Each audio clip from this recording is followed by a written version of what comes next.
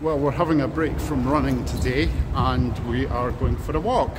It's pretty wild and windy, a bit overcast, a few spots of rain, but it's not a bad day. Largely it's hopefully going to stay dry, so I am now joined by Poppy, Bracken's Springer Spaniel sister. Unfortunately she has a lot of health problems and she can't really walk very far. She can do about 3-4 miles in a day, but with lots of breaks, so we are using our dog stroller, which is an off-road type dog stroller with pneumatic tyres.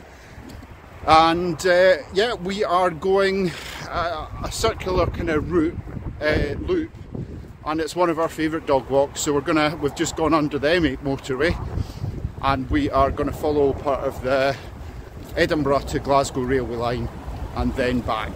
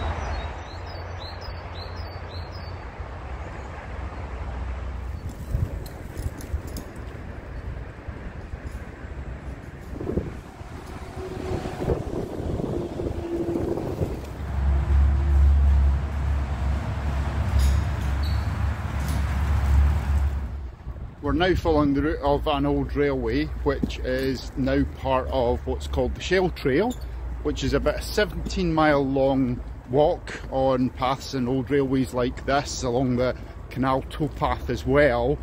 And it goes from Winchborough all the way to West Calder, and a lot of history about the shale oil industry, as this area was where the oil refinery was really invented.